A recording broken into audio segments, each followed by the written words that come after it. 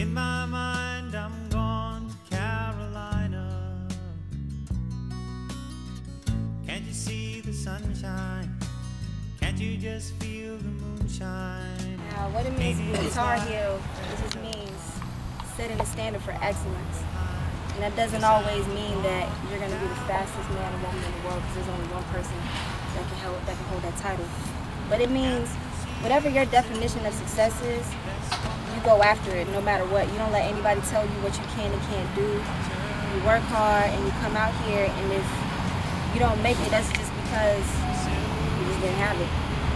There's no, excuses made, when you're a Tar Heel, and you just go out there and you do the best you can every time.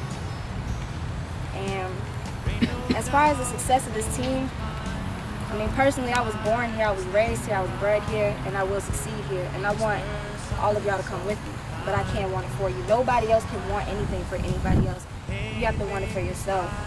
And I want for everybody here to be able to hold ACC championship titles. I want us to be ACC champions, and to even go beyond that, be NCAA champions.